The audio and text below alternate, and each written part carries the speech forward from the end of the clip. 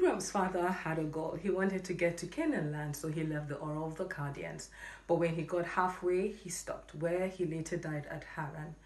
Abraham was able to tell that Haran was not a place of abode, but a place of transition.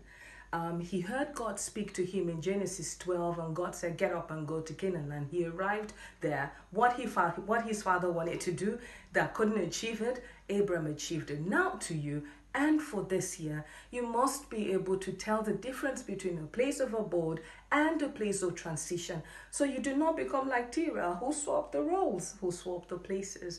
You need to be able to hear God speak to you through his word.